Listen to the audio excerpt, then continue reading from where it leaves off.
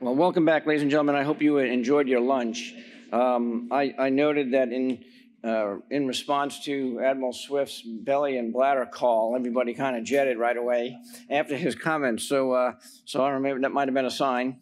But I wanted to just take a second again to thank Admiral Swift and his esteemed panelists this morning, Jim Holmes, John Culver, Frank Miller, and the Honorable Bing West for an exceptional discussion this morning regarding a very complex issue.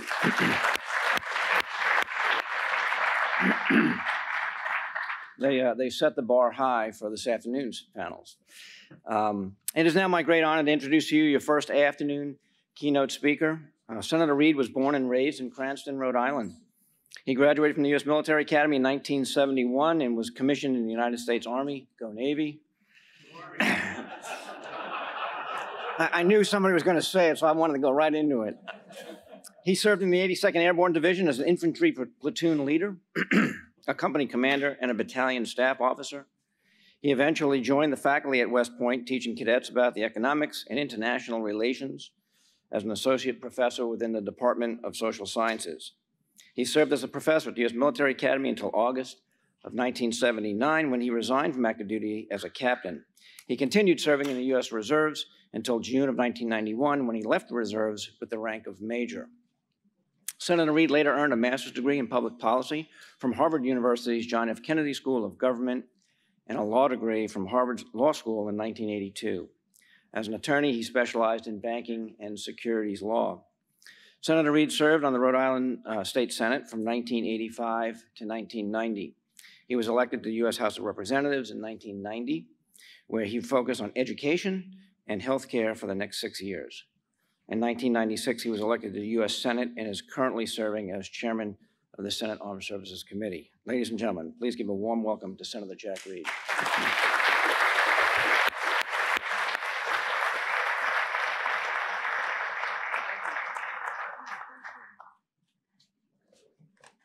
Well, thank you very much for that very, very kind introduction. I'm delighted to be here today. It's a real privilege. I had a great morning. I spent it at the Newport Naval Base, where we welcomed 2 new Coast Guard ships, the Tahoma and the Campbell. So we are a multi-service, multi-dimensional facility here at Newport, and I'm very proud of Newport and all you contribute. I also must recognize I have a former colleague from the House of Representatives, Ron Makeley. At one time, we were the only delegation in the country, I think this is historic, that both representatives were graduates of military academies. I got a college degree at West Point, and Ron graduated from Navy. So I'll leave it at that. These discussions are incredibly important, bringing together people with great insight like yourselves, great experience. I know Admiral Harris, Ambassador Harris, has done so much in service to his country, but he's not alone in this room. And getting your thoughts and your ideas is critical. And the War College, once again, is a forum for that kind of contribution to national security. We face significant challenges. We've already seen with disturbing clarity, Russia's willingness to inflict violence and undermine the global order for its own benefit or for the benefit of Vladimir Putin. States like Iran and North Korea continue to push the boundaries of military brinksmanship, and threats like terrorism, climate change, and global pandemics remain persistent. But among all these challenges, China is clearly emerging as the primary potential threat to our national security. It is the only country in the world with the economic and technological capabilities to mount a sustained challenge to our interests. For the past several decades, China has studied the United States' way of war and focused its efforts on offsetting our advantages. Ironically, China benefited from the operations in Afghanistan and Iraq. As we devoted resources and attention to counterinsurgency, they copied, expropriated, and reverse engineered our peer-level assets while conducting their own sophisticated research and development. And we see the fruits of Chinese efforts in its fielding of hypersonics, advanced fighter aircraft, expanding naval surface and subsurface capabilities, and growing nuclear capacity. For decades, China employed a strategy of hiding its capabilities and biding its time. We mistook this strategy, I believe, as global integration into the economic order as a way to build a middle class and become an economic power along the lines we hoped like that of Japan. But with President Xi, China has demonstrated its real intent, and it's not simply economic, but also decisively diplomatic and military.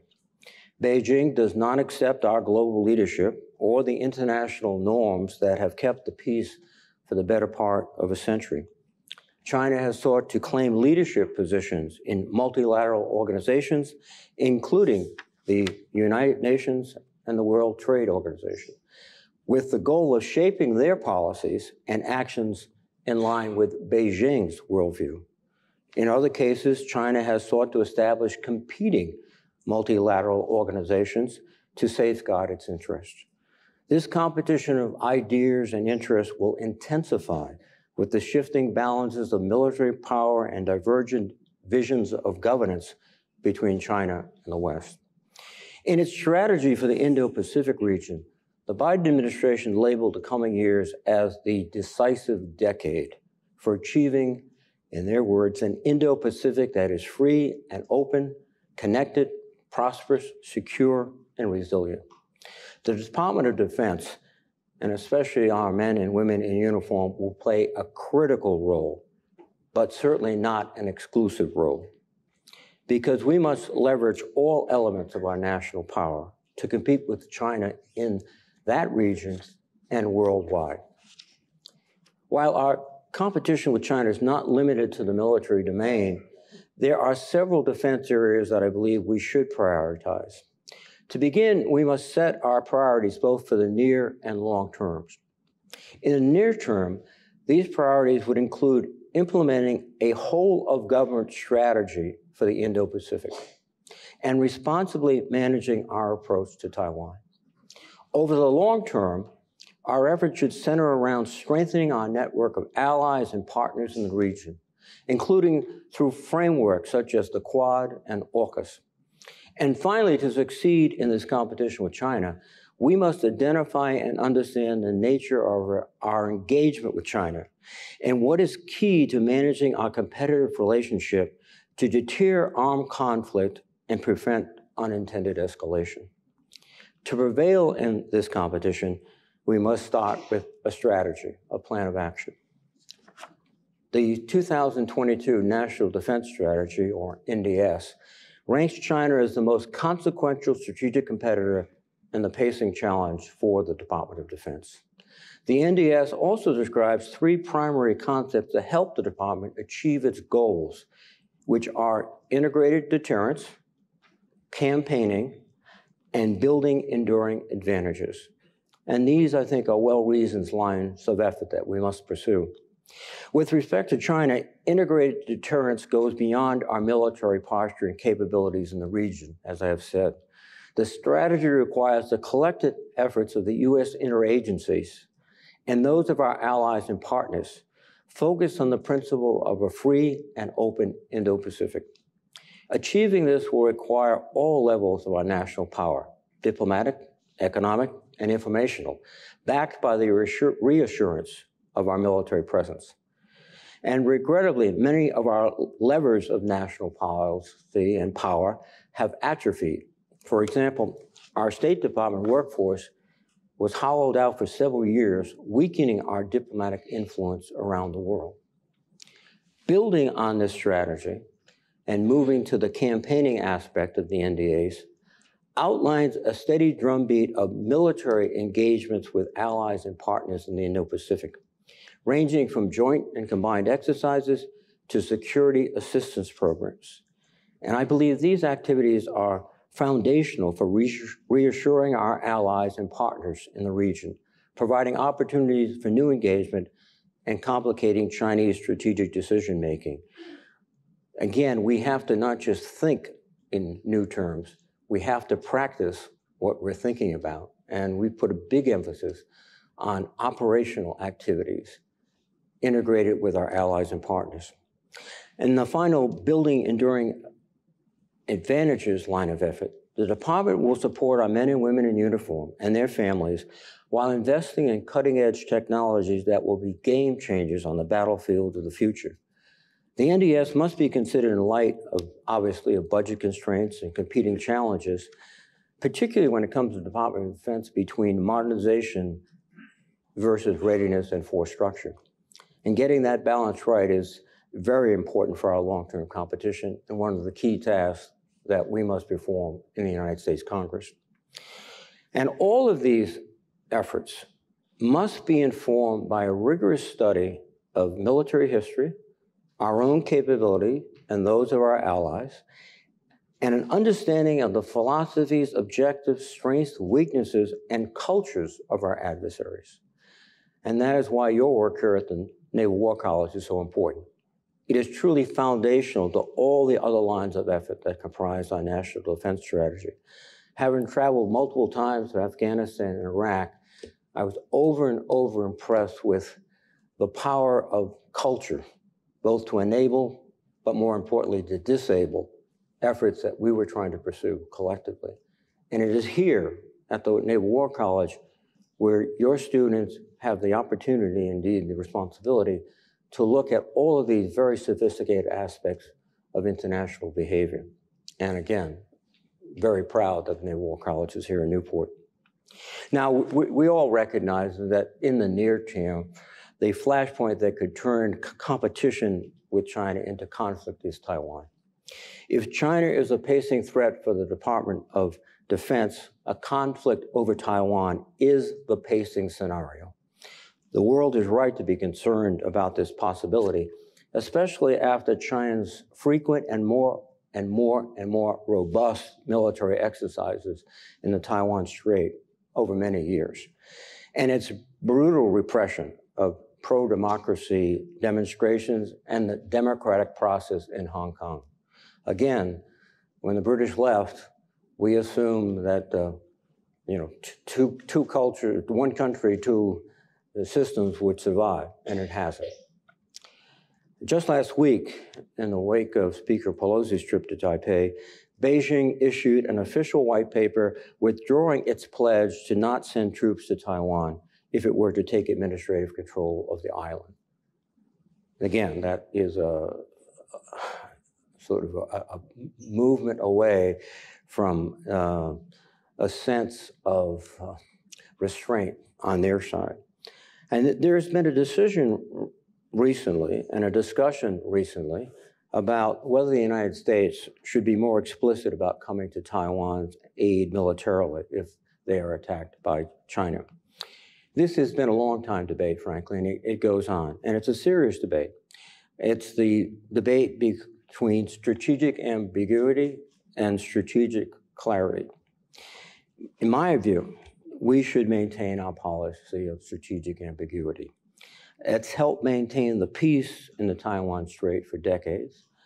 The intelligence community has assessed and communicated to us that a policy change would be deeply destabilizing and could actually lead to escalation and the very conflict we're working hard to prevent.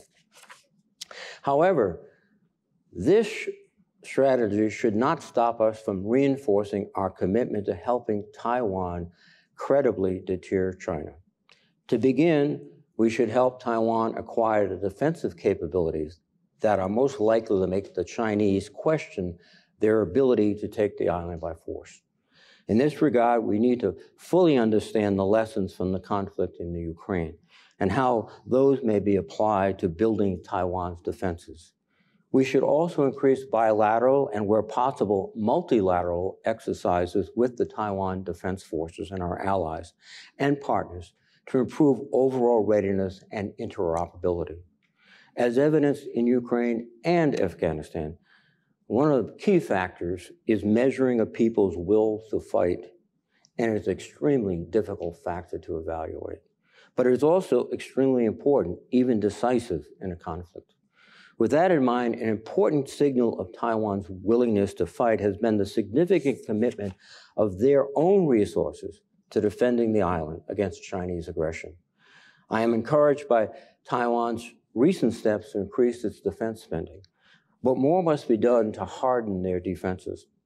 And the willingness of the people of Taiwan to battle against the Chinese incursion without let-up may be the most important factor in both deterring and, if necessary, defeating Chinese military aggression, and that is something we have to constantly monitor. Our experience in assisting Ukraine, while not fully transferable to Taiwan, offers some other lessons. First, long-term and persistent engagement really matters. Our special operations and conventional forces trained and equipped the Ukrainian forces since 2014. That investment, along with the defense reforms Ukraine implemented, is paying clear dividends on the battlefield. Second, logistics are critical. While the international community has been able to take advantage of Ukraine's long land borders, there is no such opportunity for Taiwan in a crisis. This places a premium on pre-positioned equipment.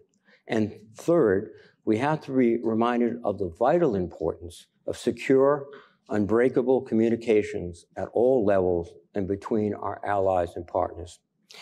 When I was in the Army decades ago, the saying was shoot, move, and communicate. Now, I believe it should be communicate so that you can shoot and move. Now, JADC2, or Joint All-Domain Command and Control, is the overarching term for multiple efforts throughout the Department of Defense to ensure uninterrupted and encrypted communications throughout the services. The ideal would be to acquire targets as early as possible and to rapidly deliver target information to the best shooter, whether on air, land, or sea. Air Force pilots, Navy pilots, Marines on the ground with anti-aircraft weapons or other suitable weapons, submarines, etc. That's the ideal. We're moving towards that, but it is going to be a significant effort and one that we're focusing on now in the Armed Services Committee to give DoD the tools to make that reality, make that a reality. Now, and if we master these techniques, we still have the challenge of including our allies and partners in this system so that we can operate truly interoperably with our allies and partners. One of the things that's the reality today, and you all recognize it, is that in any fight in the Indo-Pacific, we cannot assume, nor can our opponent assume, air superiority or uncontested logistics. Circumstances that we have not faced as a nation until really World War II. So additionally, we face the problem of long-range precision fires, highly advanced air defenses, cyber attacks, disruption of our space-based assets, and the possibility, frankly, of nuclear escalation in any conflict. So we must plan very carefully for the future and for the worst case, obviously, and work not for the worst case, but for the best case for us. Now, as we consider this dangerous potential flashpoint, America's support to Taiwan should be grounded in the principle that we will be prepared to do everything in our power to keep them in the fight for as long as they want to be. Now, turning to longer-term priorities, there is broad consensus that our greatest comparative advantage over China is our network of partners and allies in the region and globally. Strengthening that network should be at the center of any competition for the Indo-Pacific region. The development of the Quadrilateral Security Dialogue, or Quad, involving the United States, Japan, India, and Australia, presents a valuable framework. Similarly, our defense agreement with Australia and the United Kingdom, known as AUKUS, provides a platform for dramatically improving the capabilities of our allies and increasing our multilateral engagement in the region. To that end, I'm encouraged by the focus on reinvigorating our defense alliances and partnerships.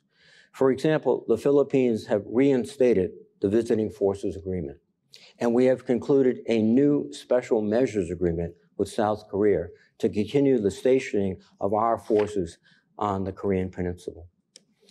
Now, in order to boost our military advantage, Further, the Armed Services Committee created the Pacific Defense Initiative, or PDI, to better align defense resources for improving our posture in the region and expanding military-to-military partnerships to address China.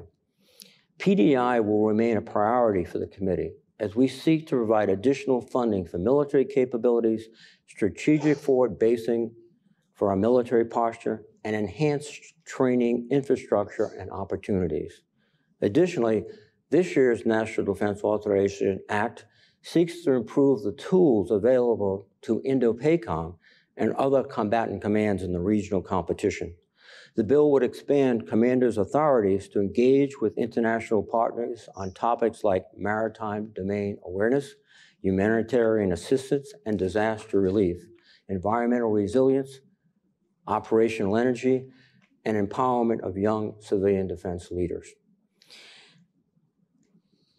I think it's also important to note, however, that our nation's edge over China through partnerships cannot be based on military might alone. Given the economic, cultural, and geographic ties between China and many of our partners and allies, we simply can't ask them to choose between us and China based on a military calculation alone. Indeed, for most countries in the region, including our treaty allies, China is their top trading partner, not the United States. Our ideals and our actions on issues like climate change and economic development must be part of our approach. Competing effectively means that we need to meet our partners where they are and provide value on the security issues that are of most concern to them. Further, we must use our economic strength and financial levers to compete with China's Belt and Road Initiative, not only in the Indo-Pacific, but also in regions like Africa and South America. America's success in competition with China will also depend on our ability to deploy game-changing technologies. The national security environment of the future will be shaped by technologies like quantum computing, 5G, and artificial intelligence and machine learning. It is critical for the Defense Department to find ways to identify new capabilities and deliver them to warfighters at the speed of innovation and faster, much faster than China. And I'm concerned about the department's ability to do this. A particular focus of the Armed Services Committee is on helping the department transform its acquisition and budgeting processes, and I expect we will see improvements in this area. More broadly, however, I'm concerned about the strength of our national research and innovation enterprise, including the workforce, the health of the manufacturing and industrial base, and the infrastructure we need to support technology. We have the world's best innovators in the defense industry and commercial sector, and we have to find ways to help them work more closely together to produce next-generation defense systems. But in this regard, I'm very proud that the Senate recently passed and the President just signed the CHIPS Plus Act. This legislation will boost U.S. computer chip manufacturing, reduce America's reliance on foreign-made semiconductors, and address critical supply chain vulnerabilities. Growing a strong, resilient domestic semiconductor manufacturing ecosystem is critical to America's national security and economic security. And the CHIPS Act will go a long way toward this goal, but we still have work to do on our industrial base, a lot of work. And recognizing, obviously, the critical role that naval forces play in the Indo-Pacific, I'm pleased that this year's National Defense Authorization Act increased support for the high payoff research at the Office of Naval Research, DARPA, and the Naval Undersea Warfare Center here in Newport. Many of you gathered here today are already sharpening our innovative edge through the development of new capabilities and the modernization of operational concepts for surface and undersurface warfare. These advantages will be paramount to our success in the Indo-Pacific region. We are entering a long, intense strategic competition with China that will require all elements of national power if we are to succeed. Our greatest challenge may be ensuring that competition doesn't become conflict. The costs of a military conflict with China are hard to fully imagine. In addition to the extensive loss of life and treasure, such a conflict would likely trigger a collapse of the global economy. With our limited needs of bilateral communication, escalation between two nuclear armed forces could be proved to be very difficult to manage. And much has been written about the history of conflict between established and rising powers, but history need not repeat itself. Armed conflict between the United States and China is not inevitable. To avoid such an outcome, however, we must seek to clearly communicate our objectives in the Indo-Pacific and establish crisis communications with Chinese officials, not unlike those we had with the Soviet Union during the Cold War, to prevent miscalculations. I'm concerned that in retaliation for Speaker Pelosi's visit to Taiwan, Chinese leaders apparently ignored phone calls from their US counterparts. They have also signaled their intent to further restrict communication between our militaries on a host of other issues, including counter-drug efforts and climate issues. These decisions are misguided and benefit no one. I hope cooler heads will prevail in the coming months and we'll be able to find common ground on this issue. And given the catastrophic cost of the conflict with China, it is clearly in our national interest to deter Chinese aggression and manage escalation to prevent hostilities. The question now is how best to compete with China over the long term while deterring actions that could lead to war. Our military has a key role to play in both competition and deterrence.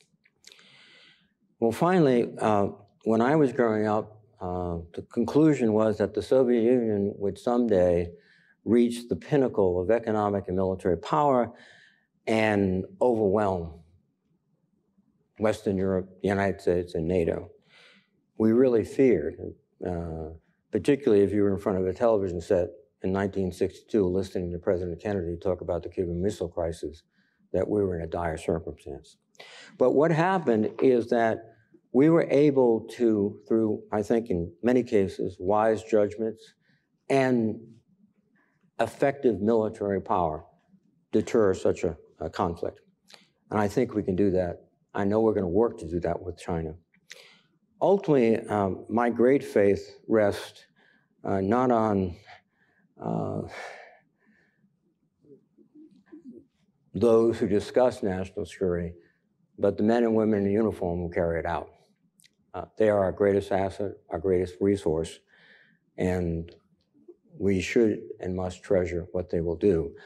Their innovation, their sophistication, their ability to adapt will make us much more threatening to any nation that seeks us ill. So let me, at that point, thank you for your kind attention and the privilege to speak here, and I'd welcome your questions. All the difficult ones will be answered by my staff. I am a United States Senator, but thank you very, very much.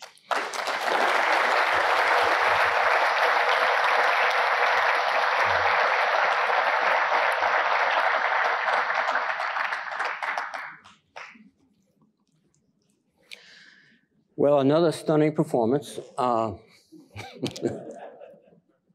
I know Bing has a question. So. I've got one up here. Yes, sir. Yeah. We've heard for some time that the Chinese are quite adept at taking our R&D and using it for themselves.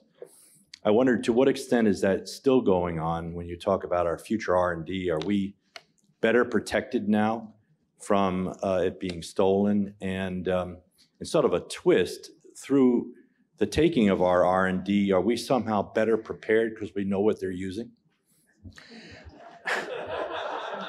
Well, in my sense is we are better protected, obviously.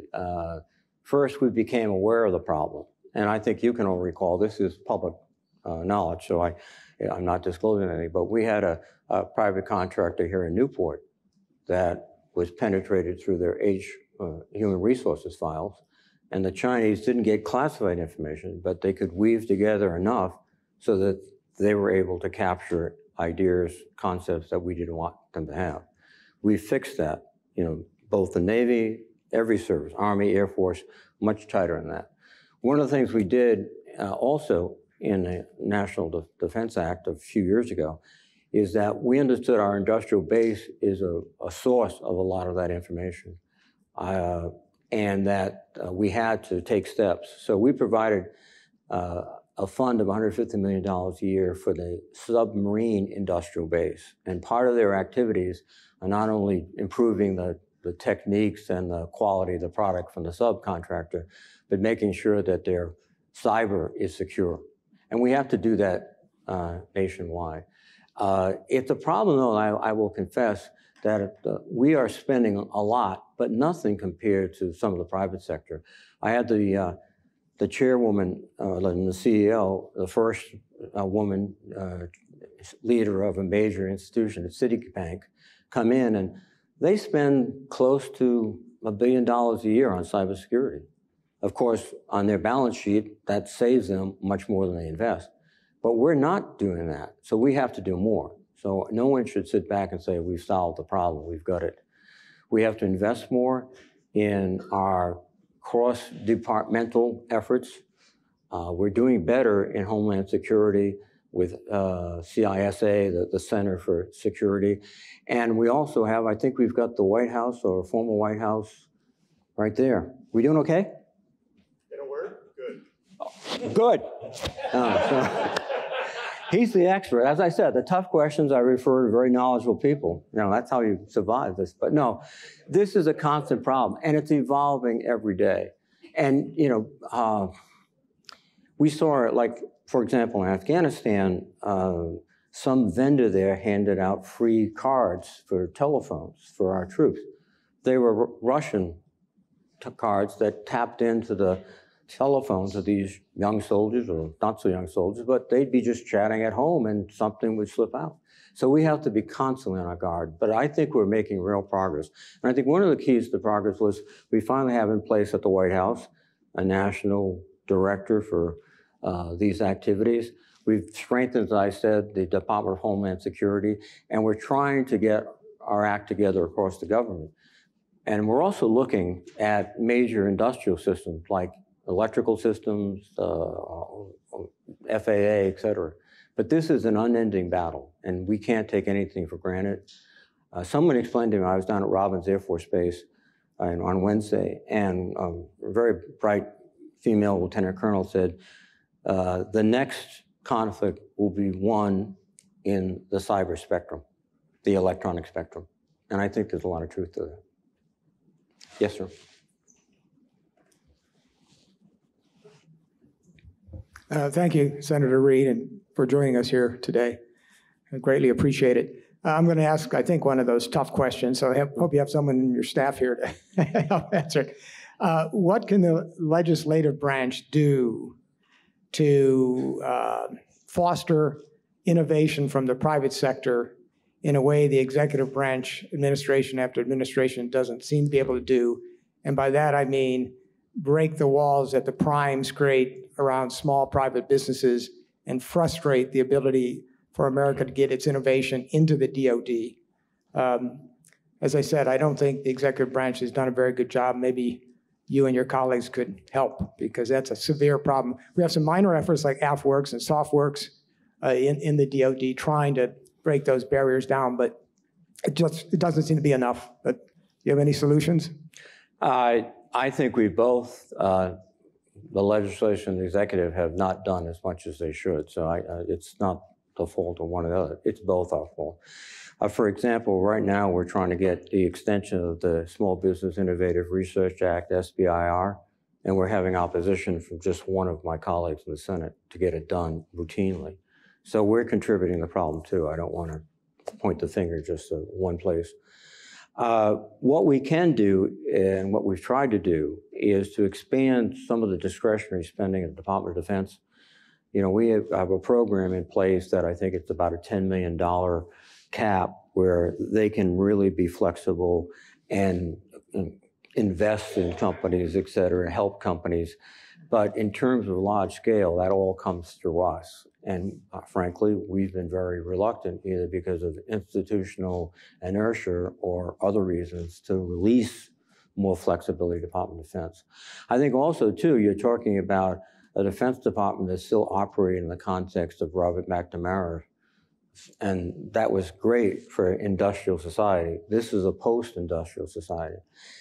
Some of the good things they've done, though, they stood up Army Futures Command down in Austin, Texas. And they're really, well, moving out. General Murray has done an excellent job down there. But they're looking at those innovative vendors and talking directly to the combat leaders on the ground. What do you need? Can you do this, et cetera? And they're making real progress. So I think the services themselves have to be innovative.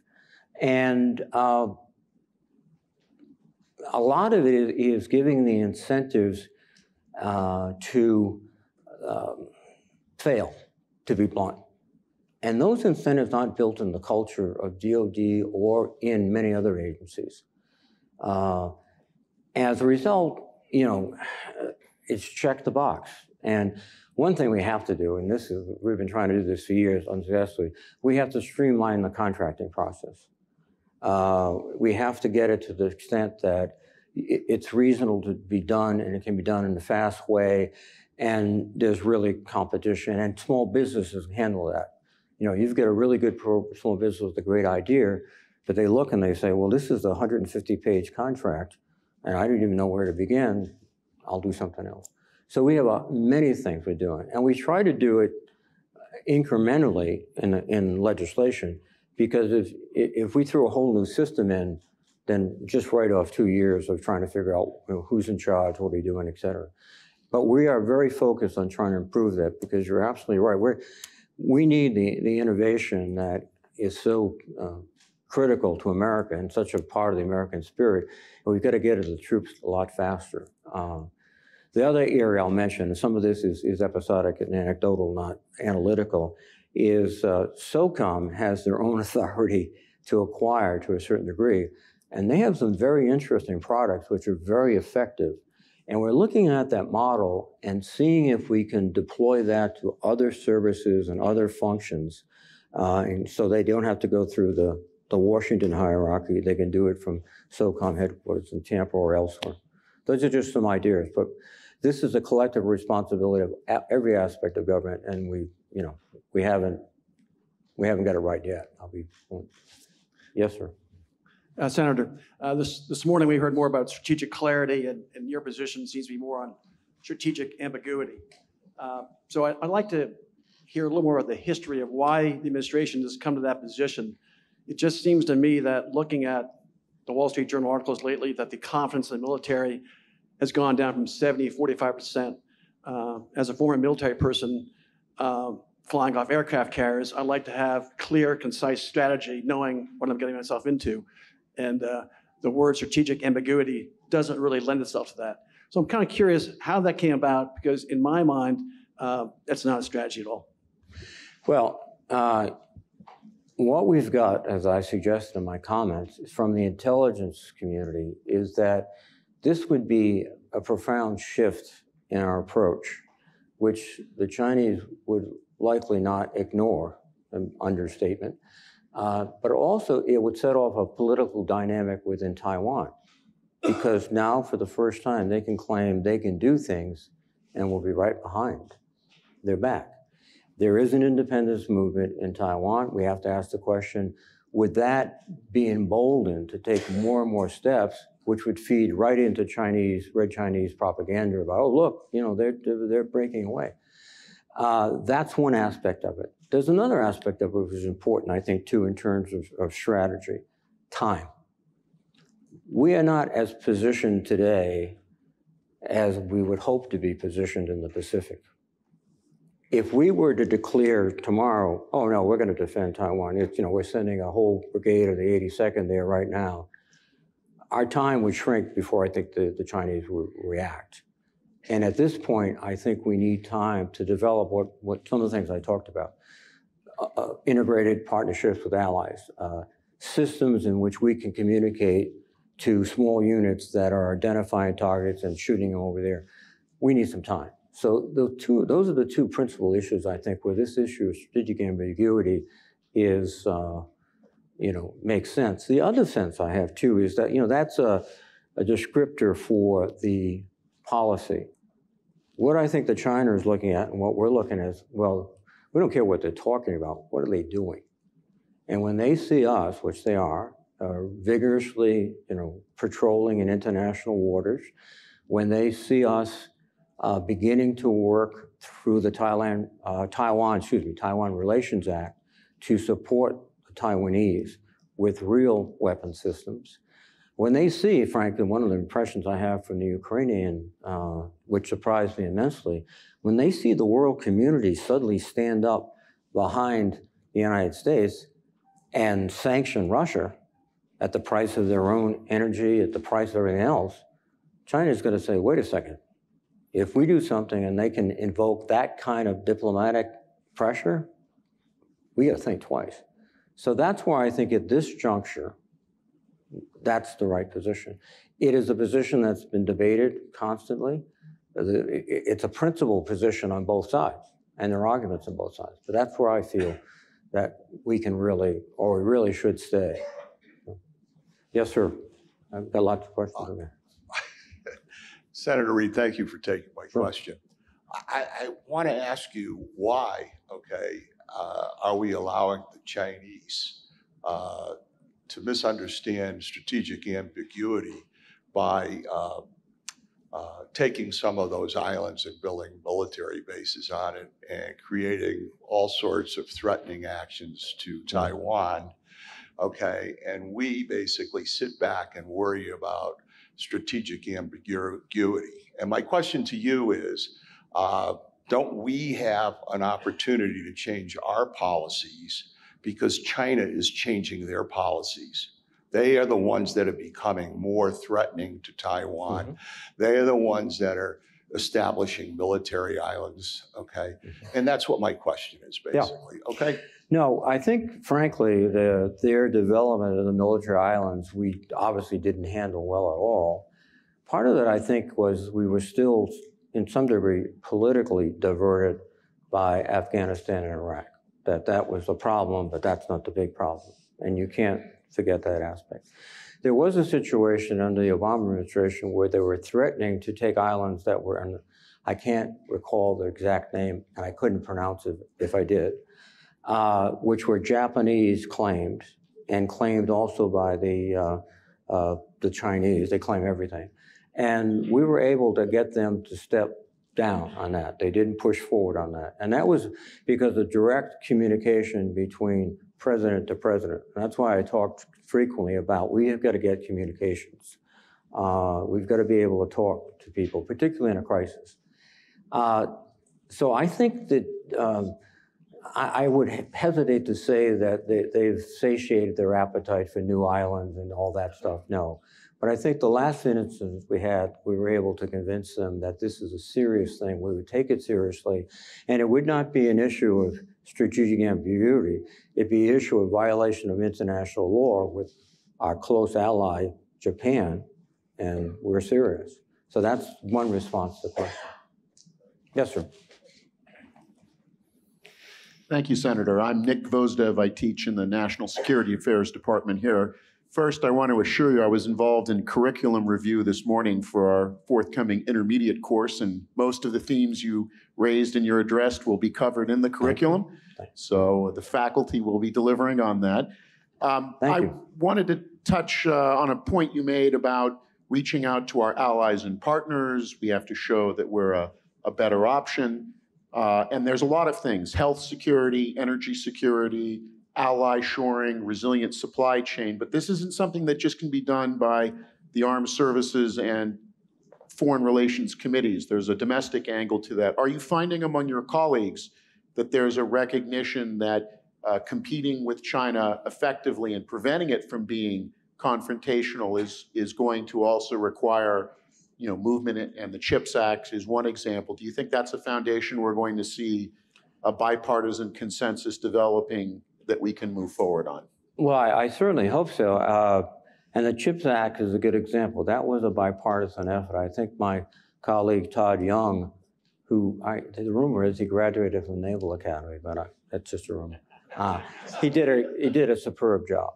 He was what you would expect from a senator. He played, getting everyone together, along with Leader Schumer. They were the two keys. That's something we have to do, and we have to do more of. But again, I think we're caught up in a situation where we're undervaluing our soft power, our diplomats, our people who invest in and help people with projects of development, et cetera. And it's funny because, you know, in the Cold War, that was a big part of our competition with the Soviets. And I can recall up in Afghanistan visiting the dam we built, and there was a rock, and there was this faded painting of the hands clasping each other, the old signal of, I forget the title of the program, but it was everywhere in the 50s, 60s, and 70s. Then we haven't done a lot of that. And we have to do more. But then what happens is we get caught up in fights like on nominations, or scheduling nominations, things that ultimately affect the outcome, but it's not considered in those terms. It's much more personal and parochial, and it's a cost of our system. We have benefits, but a cost of our system. But I think people are beginning to understand, I hope, that this is a multidimensional approach. Certainly in the issue of cyber, we get that. But we just have to get the other things too. And we'll see. But I'm glad you have the curriculum here. One of the more interesting moments I had here was going to the graduation when I was a congressman of the intermediate class. And my classmate, John Moore, United States Army, was first in the class. I was very proud.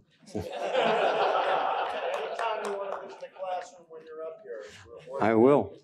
Well, one of the great treats I used to have is every year the international students would come down and I'd meet with them and we'd have a great discussion. But I understand, we all understand, I think in this room, is that 20 years from now, they're going to be chief of service. And I can remember too, when I was visiting Pakistan and Kayani, who was a difficult guy to deal with, and several other difficult people to deal with, but he had been a graduate of Fort Leavenworth. And some of his classmates actually were able to go out there and sit down with him and say, hey, you used to hang around with us. And so at least we had a bridge. I had, but my class at West Point, one of my classmates was chief of the Philippines Armed Forces, General Narcisco Abaya, and the other one was chief of the forces in Thailand. We used to call him Bob at West Point, but that was not his name. But no, and this is that soft power. And by the way, as I mentioned in my we're giving the operational commanders, Admiral Aquilino and others, the ability now to go out and say, hey, we want to set up an exchange with these young 04s, 05s, bring them in, we'll send people in like that, where before that was, couldn't do that. That was State Department. So we're giving them that authority. Anyone else? There's been a lot of, you've talked a lot about cybersecurity, and there's been a lot of talk about conventional improvement. You're going to have to shout, man, because I'm a paratrooper and I can't hear a thing. I don't know where to hold this. Yeah. Oh, closer to my? Yeah. Oh, sorry. You've talked a lot about cybersecurity and improving conventional readiness and weapons and all of that. It seems to me that I've just never understood, why don't we focus on taking out the enemy's satellites that would, rather than fighting the conventional wars? Well, here's a brief history from my perspective, and it's certainly not conclusive. 20 years ago, space was benign, and we didn't prepare weapon systems, et cetera. And we had the sort of the understanding that we would not put weapons in space. Of course, China and Russia have weapons in space today. We are, and we recognize that, and we have to obviously take steps to protect our satellites. We are. But one of the first areas of conflict will be cyber and space, because they're linked so dramatically. And we have to have the ability to protect our satellites and also to let me just stop and protect our satellites. But the other thing we're doing is we understand that, they're vulnerable. And so the new model is not one big huge like it was in the 60s, 70s, and 80s, one big satellite that could do everything. It's a lot of small satellites that can be lost, but they're replaced quickly by another one that's still in orbit. So space is now an era of conflict. And to the Trump administration created the Space Corps, which makes sense. It also makes sense, I think, from my view, that it's part of the Air Force still. And that Space Corps is focused exactly on what you brought up. How do we protect our satellites? How do we defeat other satellites if they're threats to us? That maintains communication, maintains all sorts of things we need. And then, frankly, when we talk about operational training,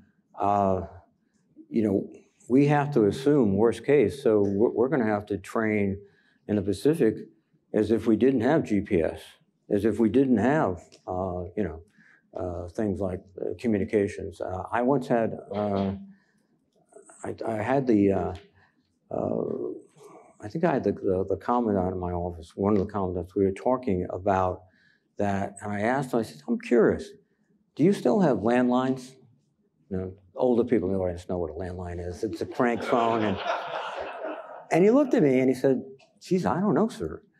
And I said, well, you got to assume someday you might not have commo, and I'd rather than sending up a runner, I'd rather pick up the phone and say, hey, what's going on up there? But, one of the best lines I had, because we're talking about technology, is what does path-breaking technology do? And it was a president of the university said, it does two things. It makes good things better and bad things worse. So our challenge today is to take the good things and get them out there and protect against the bad things. And in some respects, space represents that example. GPS, instantaneous communication, all the things it provides, but it could be a weak link and a vulnerability if we over-rely upon it and we don't have backups. So we're thinking about that too in the military force. Anybody else? Senator, I have a question for you. Yes, sir. Back here. Hello. For me personally, the inadequacy and wishful thinking that's been embodied in American strategic thought about the geopolitical challenges that we face abroad was crystallized recently because both apparently Russia and China have now deployed hypersonic missile capability that we don't have and don't have an answer to. Am I wrong? We are working very diligently on that. It's been reported in the press, for example, the Army has fired successfully a hypersonic weapon from a ground-based artillery component. So we are working on hypersonics. One of the things that I found very ironic is that we were developing in the 80s hypersonic technologies, and we stopped. I don't know why we stopped, but one reason I think was we considered at that point, when we had only one nuclear competitor, Russia, and we were in a series of arms control agreements that appeared to have sort of put a boundary around what we do, that hypersonics would be disruptive and could alter. Now, again, you can describe this to inattention or focus on other areas. The last 20 years, the Russians have picked up that research. They've developed it. The Chinese, of course, have demonstrated a hypersonic weapon system that they can fly around in orbit, and then it breaks off and comes down and hits the target, within feet. That's where we're trying to catch up, and we understand that. The rationale, I think there's a little bit of trying to avoid, with the Russians, strategic disruption and throw off at that point, 90s certainly, a relatively well-controlled nuclear partnership between both countries. And the other factor was there was just so many other issues in front of it. One of the great examples to me is, when Bob Gates came in, who was a terrific Secretary of Defense, both under President Bush and under President Obama, he said, listen, I got to protect my troops.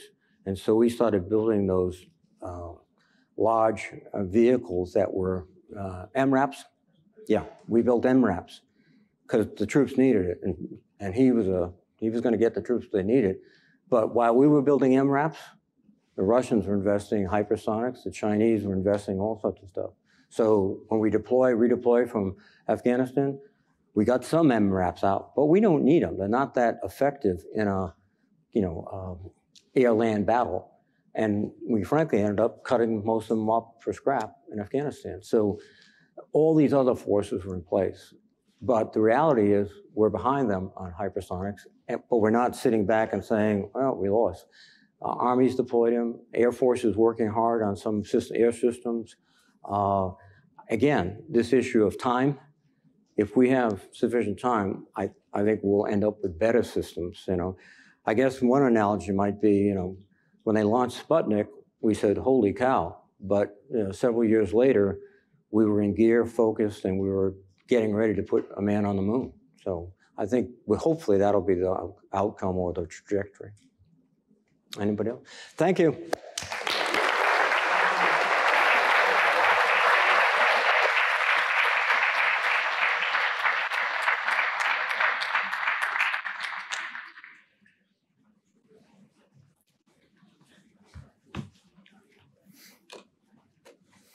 Thank you, Senator Reid, for your exceptional remarks and commentary. You've certainly given us a lot to think about today. Ladies and gentlemen, have one more round of applause for Senator Reid.